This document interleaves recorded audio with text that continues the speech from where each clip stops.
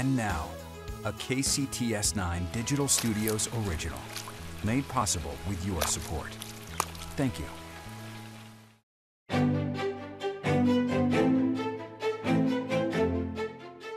Hi, I'm Enrique Cerna, and welcome to this Facebook Live conversation with Washington Congressman Dave Reichert.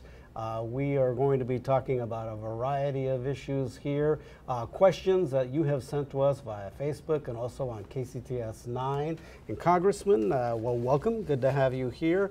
You've had an eventful week here in this congressional break, which hasn't been much of a break, but I just want to show you something here. Yeah. I got just a few emails. We've received over 1,500 emails. We think actually it might be even closer to about 2,000. We'll give you all these afterwards, by the way, too. Thank you. But these are questions that people have been submitting, and they want to know your opinion on a wide variety of things, but you know what the top question is.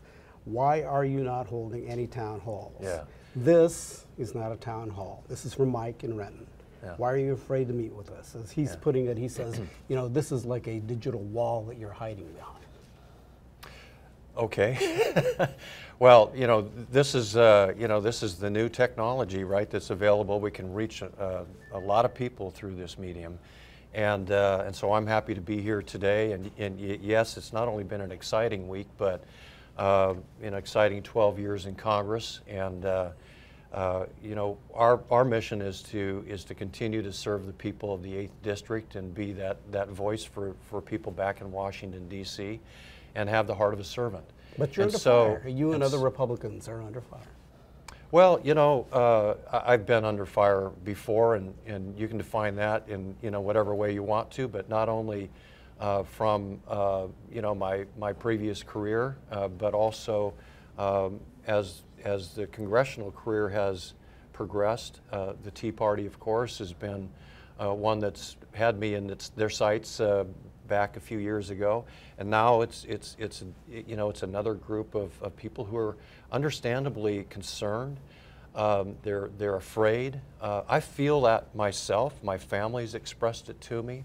We've met with our constituents and continue to meet with our constituents, but my view of town halls today, it's degenerated into a shouting, yelling, and screaming match. And if you watch some of the town halls that have been attempted, at least across the country, almost all of them, at least that I've seen, the member of Congress will show up and immediately be shouted down. Or one I saw just the other day on CNN, the member arrived, one question was asked, the member started to answer the question and was shouted down. It took 45 minutes of waiting. The second question couldn't even be asked, and the answer to the first question couldn't even be delivered because of the ruckus in the room. So she ended up walking out, which is not a good thing to do. So just let me say that when the Tea Party came to us and demanded town halls, we said, look, I will meet with anyone and everyone from the group, but we're going to do it in small groups so we can have a civil discussion and discourse. We'll have an hour together with 8 people or so, and you can ask me anything you want to, and we can have actually a productive, and that's what I'm looking for, productive exchange of ideas where I can answer your questions and you can get solid answers from But those Tea Hall meetings during the time of the you know, Obamacare, and particularly Democrats were the ones that were targeted during that time in 2009. They were No, not, I'll disagree with that one. Well, I mean, I was the target of the Tea Party. I represent a district that from the beginning is leaned to the left. And even today, where some people say, well, you know, he's totally safe, our district today is measured as even. It's a 50-50 district. And even if it wasn't, I would still have the same beliefs that I have today.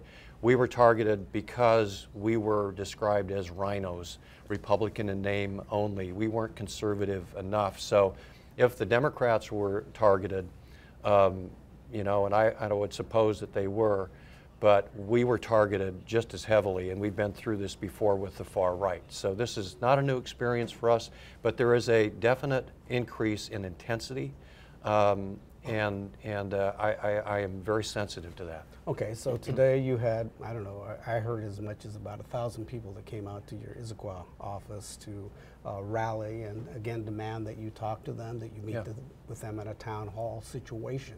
Yep. I guess, what would it take for you to meet in a town hall situation? Yeah, I think the first thing really, that we did is, as this thing started to sort of heat up and expand, my district office, district director, actually reached out to these leaders first, invited them into the office, and she actually held meetings with some of the leaders of Indivisible and some of the other groups that wanted to meet. I've been on the phone over the last few days with one person at a time, a married couple here and there at a time, a part of this group. I'm willing to talk to anybody. It's been on the phone, in the car, driving from one appointment to another appointment. What I would like to do, and this is a description of the process that we're taking here, is to build a relationship first with the people that we're talking about today. And once we have a relationship, let's then expand the group, and because then I think that we can find some common ground and build on that to find solutions. I'm willing to work together with anyone and everyone, but I'm not willing to place my staff in a security situation. I'm not willing to have my constituent safety put at risk. And we have to remember, there have been occasions in recent history where members of Congress have been hurt, or their staff and constituents. And just for our office, very quickly, is we've had experiences already where people have shoved their way into our office, pushed our staff up against the wall.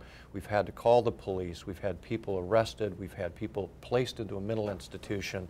I don't want to do that. I want to sit down and talk to people and work this out, find a solution to the problems that this nation is facing. We can only do that when we have a discourse that's respectful. So at this point, you don't feel that you have that possibility of doing that, but you want to work with the people that are coming to protest with you to try to find a way to do this? What I'm excited about doing is to meeting with people in an 8-person setting and moving forward from there. So anybody that wants to meet in that sort of a setting where we can have that discussion, again, respectful discussion, all they have to do is call the office. We'll get it on the schedule, and I'll be happy to meet with anybody. But I am not going to do, let me make this very clearly stated again, I will not do a town hall with 400 or 500 people. They're not productive. It's just a moment that some people, not all, some people want to use to voice their opinions, sometime in a very loud, very rude, and obscene way. Some of the phone calls we're getting, matter of fact, have caused me to come to this conclusion. One day, my staff of 4 people in Issaquah answered 700 phone calls. Now, you would think that maybe 50-50, 50 were negative, 50 were positive. In fact, that's not the case. 85% of the calls, they estimate, were people who were, I'll give you an example. We have a wounded warrior that works in my office. And in an attempt to connect with people on the phone, he would share his experience. And we've had people actually say to him, Enrique, you know what, I wish the hell you'd go back there and not make it back this time. Or a person who called in the other day who said, I'm praying to God, Congressman, that you are killed at a line. Her thing was get caught in a landslide and buried alive. That's just samplings of what we're getting. And I am wanting to meet with people who aren't thinking that way, but who are thinking, you know what? I want to work with the congressman and his staff to make this a better country. I'm not happy with some of the things Donald Trump is doing either. Do you think that Donald Trump and what he has said and continues to say and has added to what you're becoming a target of? Well, yeah, I would say yes to that. There's no doubt about that. repeat again, because some people are calling in saying, you know, how could you support a president like this? Well, first of all, when he insulted veterans, I immediately said, I will not endorse Donald Trump. When he admitted to sexually assaulting women, I said, I will not vote for Donald Trump, and I did not vote for Donald Trump. In any other instance, if I heard a statement like that any other person had made, and the statute of limitations was still in effect, and it happened in King County back in the day when I was you know, working for the sheriff's office, I would have arrested that person. That was a confession. But obviously that happened years ago. Statute of limitations is up. It's still in my heart. You don't talk and brag about assaulting women. That was totally just really unbelievable from my point of view. So I do think yes. Okay, so he's called the media, the press, his enemy and the enemy of the country. Do you agree with that? No. Do I agree with everything the press has written about me? Oh, why not? No. But what I do, I mean, I strongly disagree with the president in this regard, that he might be unhappy about some of the news reports regarding his comments and his executive orders and directives. But one of the things that makes this country free is the freedom of speech. And one of the standard bearers of the freedom of speech is our free media. As soon as you start to clamp down and close down our free media and the information highway that they provide to our citizens, our freedom for all of us then is at stake. Okay, we got to get to the questions. Yeah, whatever. Yeah. Here. Lots of questions. Sure. This is from Glenn in Leavenworth. I read your press release and understand that you think the Affordable Care Act is too expensive, too limited its choices. But the Republican plan to convert our state's AppleCare program, which is the health care program here, to a block grant and shift expenses to individuals using health savings while giving tax breaks to the wealthy is no solution. What's your solution then to make health care affordable for us and attractive for insurance company? And by the way, there is, NBC News recently reported that there is a more favorable view about Obamacare these days, particularly on some of the issues of protections for individuals and pre-existing conditions. Sure, yeah. I will not support a health care bill that does not include replacement. And so when we talk about, in our office, when we talk about health care, we're talking about repeal and replace. And it's going to happen. It's going to happen. So we've got to make sure that the replacement language is in this bill, and that's going to be coming up in the next couple of weeks. Pre-existing conditions language will be in the bill. Those with pre-existing conditions will continue to have coverage. Children under the age of 26 will continue to be covered under their parents' health insurance plan. Medicare will not be changed under this under the replacement language. The block grant language and the cap language that's being talked about is really only being applied right now in the discussions that I've been involved with toward Medicaid expansion, and only to one group, of course, in the expansion definition, and that is some people who are defined as being single able-bodied people who are on Medicaid. And those people will have an off-ramp. So 2 to 5 years, they'll be on an off-ramp and be gently moved to another insurance policy where they will receive either continued subsidies and or tax credits in order to afford and help pay for an insurance plan. No one is going to lose coverage. Let me just make that clear again. No one will lose coverage. And I will not vote for and not support a health care plan that doesn't have repeal. The president has said that he wants this thing repealed and replaced, and he wants it done fast. Is it going to be done fast? I don't see how that can be done fast. Yeah. So there is a process, and the first step in the process is this reconciliation bill that will come up in the next couple of weeks, first 2 weeks in March. And that is going to be the main repeal and replace bill. Some of the replacement language is still being discussed because It is tied to the long list of taxes that are associated with the ACA. And I can go into those, but too detailed.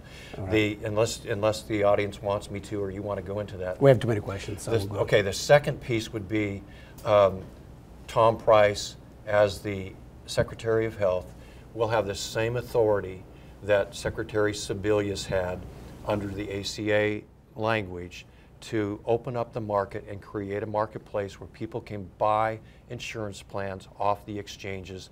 And the third piece is a possible piece of legislation further down the line. So you talk about kind of further out down the path here.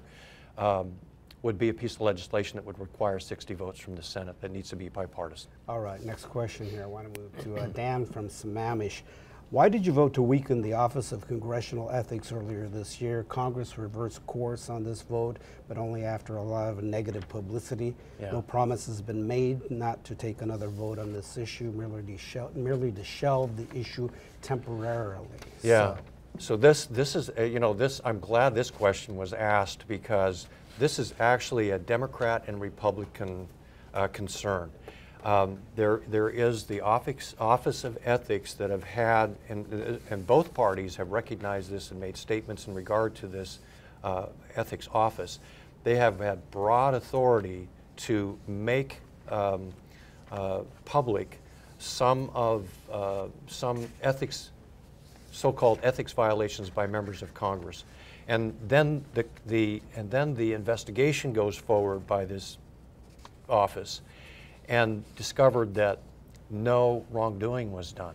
The damage has been done. The politician, whoever he or she might be, has already been labeled as having committed some offense, but then it's found not to be an offense, and to reel that back in is a very difficult, and it's cost some members tens of thousands of dollars to defend themselves against erroneous charges. So my vote on this was not a congressional vote. This was a rules vote within the congressional, within the Republican caucus, as some people might know it. So someone asked for a sealed vote. And so what happens then when you do that is you get a piece of paper and you write yes or no. Well, you don't have to tell anybody. The people, the members of Congress sitting next to me don't even get to know how I voted, because I write it on a piece of paper and fold it up and pass it down the aisle.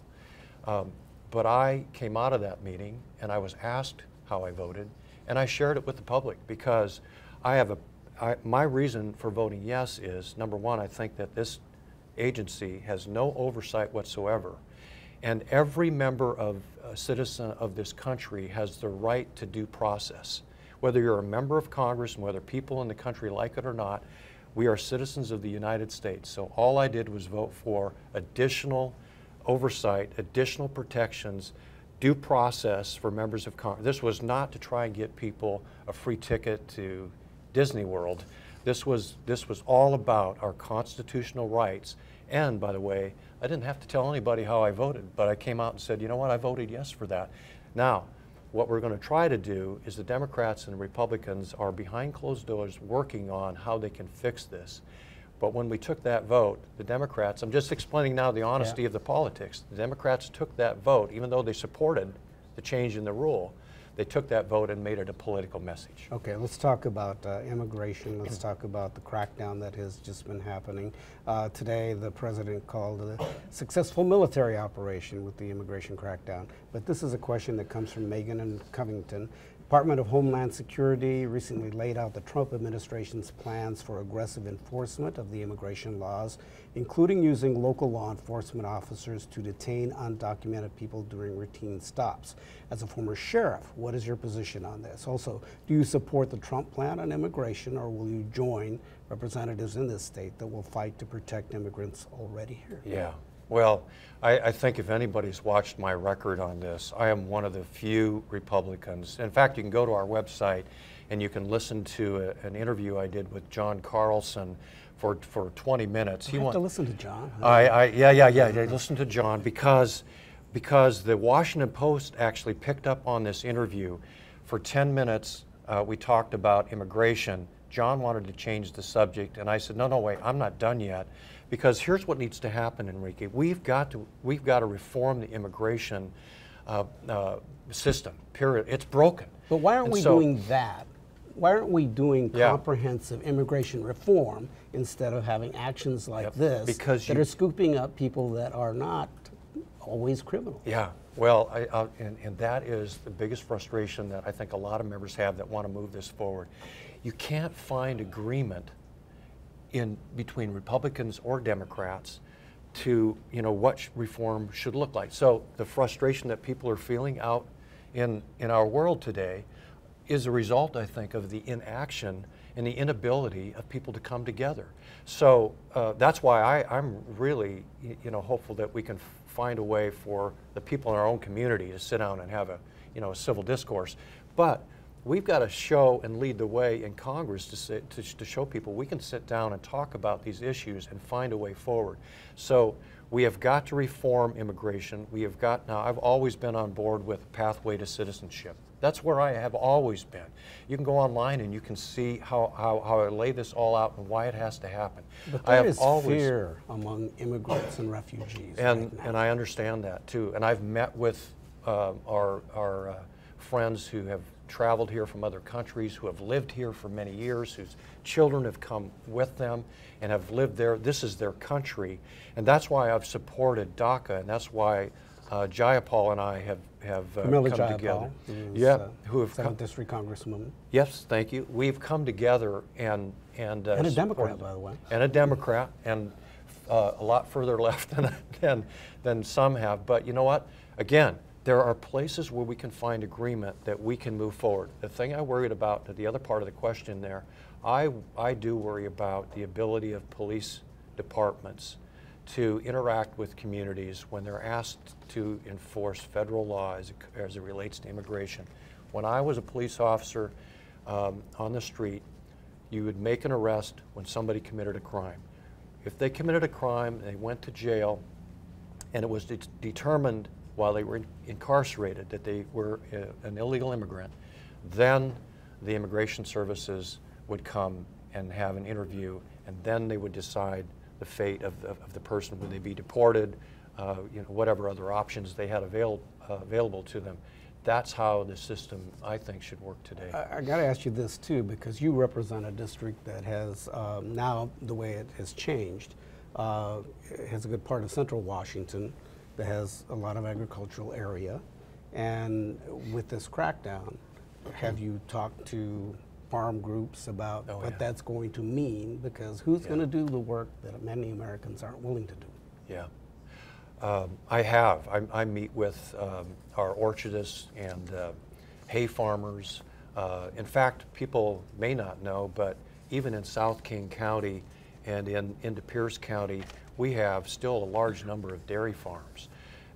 They are desperate for people, and especially depend upon immigrant workers, not for just a season to pick apples or cherries or harvest other crops, but 12 months out of the year to milk their cows. So there is a desperate need for those workers to be here, and they're very concerned that the direction that we may be headed is restricting the number of workers needed to harvest the crops, and therefore our farms go lose money and not able to bring their crops and their products to market. So yeah, I'm back there trying to work on that. Okay. Oh, by the way, where were you on the travel ban, and also the way the state of Washington, the Attorney General here took action against them? Did you support what they did? I thought that that the president, again, this is what Republicans said when President Obama tried to write immigration law by executive orders. Now President Trump is trying to write immigration law through executive orders, and we said executive orders back in the Obama administration is no way, it's no way to get to immigration reform. And so I would be very inconsistent if I didn't say to President Trump, executive orders in trying to correct what's wrong in the immigration system is not the way to get to immigration reform. It has to come legislatively. So I was against what the president did. I think it was rolled out in a very destructive way. It wrapped up innocent people who were in midair on their way to this country, who had a legal right to be here, by the way. And so what I've said is, look, we need to do this legislatively. He needs to work with Congress to get this accomplished. Okay, another question here from a Leavenworth person, Linda. Will you work with your Democrat and independent peers in legislating the means to ensure that senior citizens, like myself, I'm in that range now. Me too. And yeah, okay, we're together, and yourself do not lose any benefits to Social Security and Medicare? Many of us would suffer by reduction of benefits, no matter how much, how many they might be revised. There's a lot of concern about privatization. Right. There's also concern about vouchers. Where do you stand on that? So for people who are near retirement age or already at retirement age, Social Security and Medicare will not change. And I touched on Medicare already when we talked about health care. Medicare language will not be changed. Now, I don't know about someday in the future, but in this repeal replace bill, Social Security, we know, will go broke in a few years. So we have to think ahead. So I think of it this way, Enrique. When I hired on to the sheriff's office in 1972, I had a retirement plan. In 1974, the retirement plan changed. So people who were hired on in 76 or 77, it changed. So when they hired on, they had an expectation, here's what my retirement plan will be, and they could plan for it. So we have got to, because we have so many baby boomers retiring, and so now the system is stressed, and yes, sadly, the government has in the past borrowed from Social Security, which has helped put us in this hole. But we've got to change the expectation for our children and our grandchildren as to what Social Security may look like in the future. And as far as vouchers and that sort of thing, I think that for me, it's about giving people maybe a broader choice of how they make it easier for them to save and also have that safety net of Social Security at the same time. Okay, let's go to a question from Laurel in Kent. I would like to know why Congressman Reichert is not actively pursuing the information about President Trump's tax returns. At the very least, it would let us know that he is not involved financially with Russia. And you actually voted in the House Ways and Means Committee to not force the president to do that. Yep. Why? Yep. So it's Laurel in Kent. I hope that's not my sister. I don't know. We'll find out. There's not very many Laurels around. You know, Okay. that's an unusual name. Well, you might have to talk to her about I that. just might have to give her a call after this show. So this again, to me, boiled down to a constitutional issue and law. So the only person who can ask for information from the IRS on individual tax returns is the chairman of the Ways and Means Committee. And we did this back, if you recall, when the Tea Party was targeted by the IRS, and there was evidence coming to us from folks out in the community saying, we are being targeted.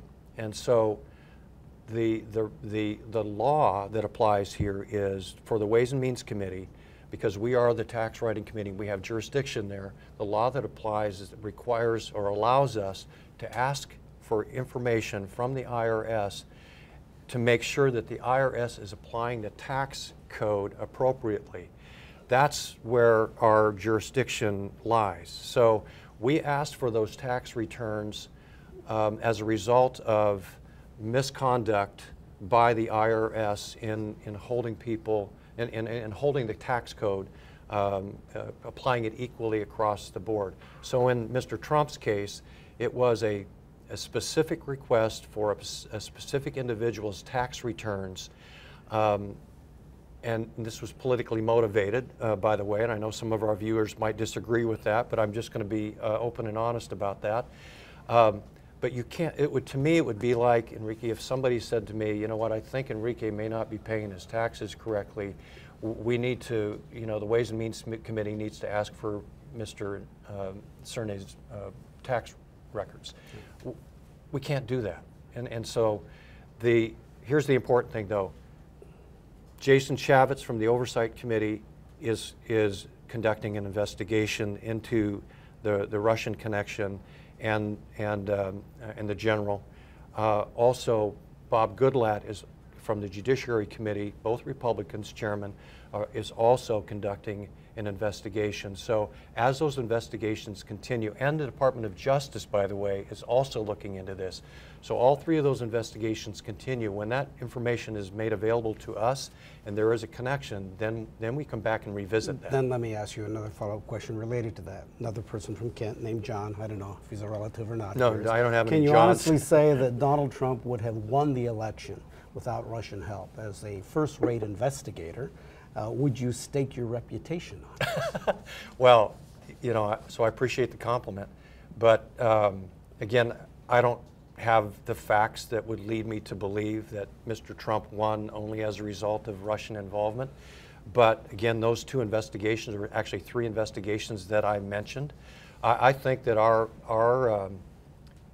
system, election system, needs to be protected. And if there's any indication that it was somehow influenced by outside forces, whether Russian or other, we need to thoroughly investigate that, find the facts, and make sure it doesn't happen. But so wouldn't we might know whether that's the case if the president released his returns? I think the investigation will turn up those things, and then we can move on from there. But yet there are three investigations that are being conducted right now, and we've got to depend on, though, again, as you know, the only reason that I was any good at investigating cases is that I always depended upon fact and not innuendos, not rumors, even though those might lead you to follow a lead, sometimes to a dead end. But you can only base those investigations and the final end result on whatever facts you gather. Okay, Diane from Falls City, do you approve of Steve Bannon's appointment to the National Security Council? Why or why not? Again, you know, I've never met Steve Bannon. I don't know Steve Bannon, and I'll admit to you that I never heard of Steve Bannon before he was appointed. I think that because you know, I'm involved in doing the work of a congressman, so I think that now we have a president who's been elected. And I have a responsibility to represent my constituents.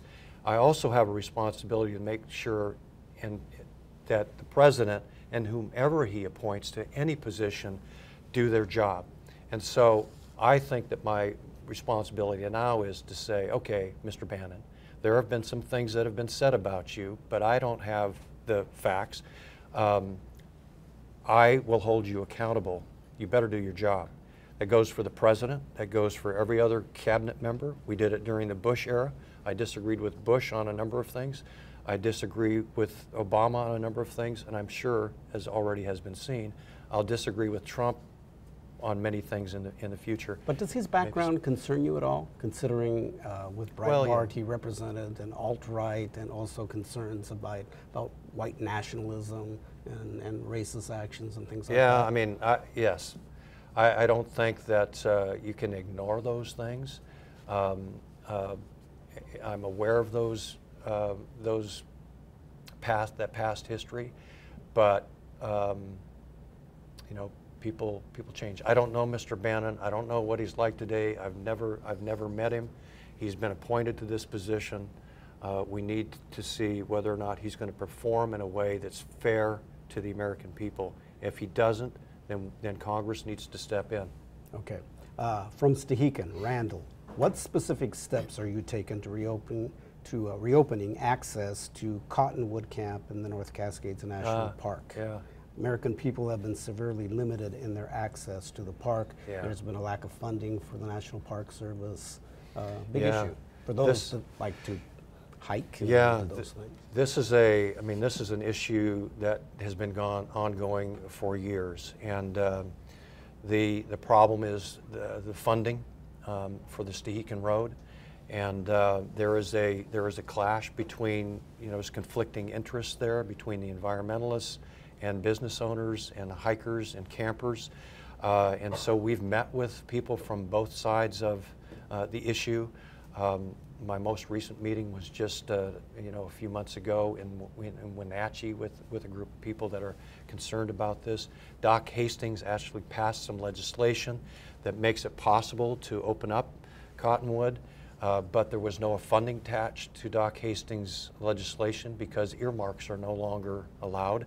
So I'm hoping to work with the new Secretary, Zinke, and finding a way forward to make both sides happy in this. It's not an easy problem to solve, but I'm aware of it, and hopefully the new Secretary can help us solve that problem. What will you, and this is from, I believe it's Delise or Dallas from Auburn.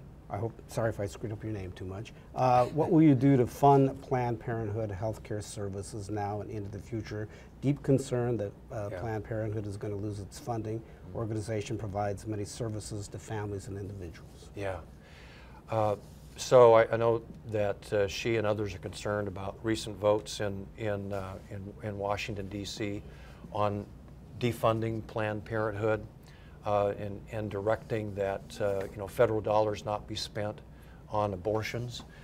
So in this state, it doesn't affect the state of Washington. So the law now is that every state can make its own decision. So the Title X money that what was her name again? Delise. Delise.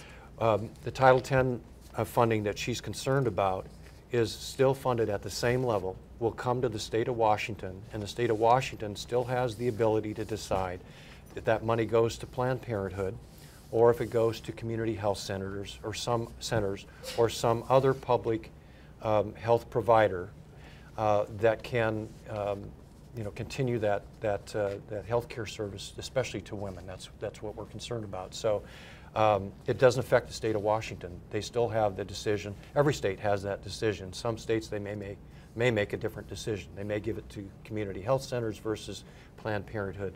But here in the state of Washington, again, Title X monies are there, and the governor can decide where those monies go. Let me ask you about this. It came out today. President Trump has rescinded protections for transgender students that had allowed them to use bathrooms corresponding with their gender identity, overruling his own education secretary. I'm sure you're aware of that, placing the administration in the middle of the culture wars. Where do you stand on that? Well, so the thing that this really does is it gives the power back to the states again, just like in the Planned Parenthood situation. So the state of Washington can decide whether or not they want to accommodate transgenders in a specific, specific way, which we've decided to do here in this state. It doesn't change anything here in Washington State. Other states may decide to do something different, but here in Washington State, we've made a decision, and this is what we're going to do in Washington State. But doesn't it send a message nationally about transgender people, about whether they're accepted or not? I believe that every citizen in this country should be treated equally, should have the same opportunities in housing, in jobs, in health care, in you name it. But I have no control over whether or not the president puts out a directive or overrides his secretary. But what I can tell you here in the state of Washington, we have made a decision, and that decision remains unaffected by what the president directed yesterday. Okay. Now, this comes from Vanessa in Auburn. She says, I've seen reports that the president's first budget intends to cut funding for PBS. Been here before. I was raised on Sesame Street, and I'm now glad to have programming like Daniel Tiger's Neighborhood to provide educational programming for my young son. Yeah. Will you fight to keep funding for PBS and, of course, the Corporation for Public Broadcasting? Yes. There's not a hesitation there, because since I came to Congress, and even before Congress, I recognized the benefit of PBS. Again, if people would go to my website, look at the voting history, I have always been a staunch supporter of PBS, public broadcasting, and especially in those rural areas where sometimes that's the only access they have. So the answer is absolutely yes. All right. A few other areas here, because when they were talking about some of these cuts, are also. Oh, by the way, you have a little more time, right? So we can get a few more questions here. Yeah. Okay. Yeah. Okay. Sure. I like the way you did it. Yeah. Well, we can do some more time. Jeez, I'm having fun so far. well, let's keep going. Some of the other targets in the funding cuts are Legal Services Corporation, AmeriCorps, National Endowment for the Arts, National Endowment for the Humanities, the Office of National Drug Control Policy, Export-Import Bank, which is extremely crucial to this state since we are so trade dependent. Yeah. Are you backing cuts for these? No, my record on those is 100%. XM Bank, if you recall, I was one of, I'm trying to remember the number, I think one of 20 or 30 Republicans who actually signed the discharge petition to bring this vote, force leadership to bring this vote, it might have been more than that, bring this vote to the floor. I was one of only 10 Republicans who had the courage to stand on the House floor and deliver a speech in support of XM Bank. Look, there are over 200 countries that use export-import banks. We would be putting ourselves and risking our jobs in the development of small businesses in this state and in this nation if we didn't have export-import support.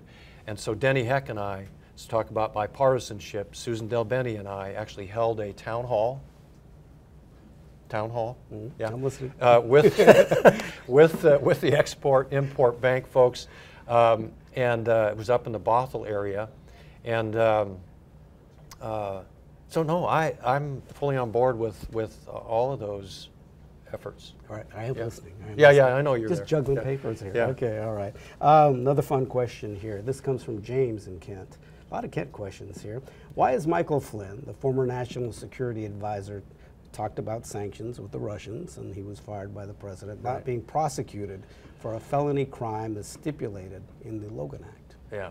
So again, back to the investigations that are being conducted right now, Department of Justice, the Judicial Committee with Bob Goodlatte and John Conyers as the lead Democrat, and then Jason Shavitz, and I'm forgetting the ranking member's name on the Oversight Committee, but those two committees have jurisdiction and oversight over this issue.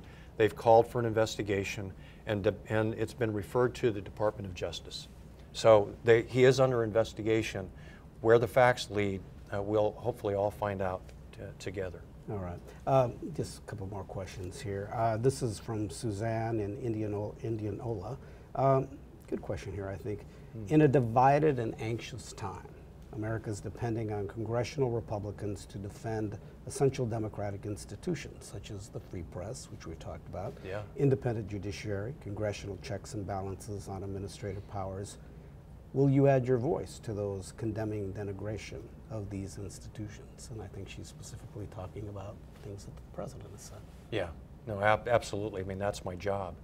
You know, I just want to lay out sort of a history very quickly. When I first came to Congress in 2005, I brought with me my independent, sheriff's-minded attitude. And 3 months into my job, our more senior citizens living in the district might remember there was a vote on the Terry Schiavo case in Florida. And Tom DeLay was the majority leader and said, you will all vote yes on this bill to have congressional oversight into whether or not her life support is sustained or removed. And I landed on a Friday night, got a message to fly back, flew back. The vote was at midnight on Sunday. I walked in. I knew exactly what I was going to do. I walked in, I voted no. And I was one of 5 Republicans who voted against Tom DeLay. I'd only been there 3 months. I'm not like a senior guy. I still got to make my way through the system and find my voice. But that was absolutely wrong. Congress had no role in deciding this. This was between the family, between their God and their doctor, period. So when we go forward and there's any contradiction to the Constitution, to our civil rights, I'm going to stand up, I will be a voice, and I will call attention to it, and I'll be one of those who says, you know what, this is not the way that the American people want this to be accomplished. We are so divided right now. What is your responsibility, and how do you bring us together? Because we seem to be so split around party lines. I know. It's just, I think that what, we see on the street, sad. I'm sad by it. I wish I had the answer. I think it really is, the bottom line is for people to take a deep breath. Let's all calm down. Let's have a conversation. Let's find a way forward. Let's find a solution. One of the ways that I've tried to do that is to reach out, because this police and community, so not only on Ways and Means, I chair the Trade Subcommittee. I serve on the Tax Committee. I also serve on the Human Resources Committee. Things in there on the Human Resources very near and dear to my heart: foster children, adoptions, and those sorts of things. But one of the things that I did was work to bring a group of people together. It's a working group to find out how we can move this country forward when it comes to relations between police and community. So we have, on the Democrat side, John Conyers leading a group of 6 people from the Black Caucus. We have on the Republican side a racial mixture of 6 members of Congress and varying degrees of law enforcement and civil service experience. We have been to Detroit. We have been to Atlanta. We have met with the people from Baltimore on more than one occasion. These are civic leaders, social activists, faith-based community, law enforcement, city officials, educators, college professors and presidents, to say, and most importantly, the young people who are growing up in those neighborhoods with no hope. And I think that, I've reached out to John Lewis. I know John. He works on the Ways and Means Committee with me. We did an op-ed piece together saying it's time to bring America together. If you could put that on your site so people could read that. We'll look for it. Because I think here's the where you've got, and we can send it to you, but it's on our Facebook page, by the way, and I think we have it in other social media outlets from our office. But here you have an African-American civil rights leader, Democrat, and then you have, of course, the opposite in me, Caucasian, law enforcement career, 33 years, Republican, who have come together and said, because right now it's cops and ethnic communities that are doing this.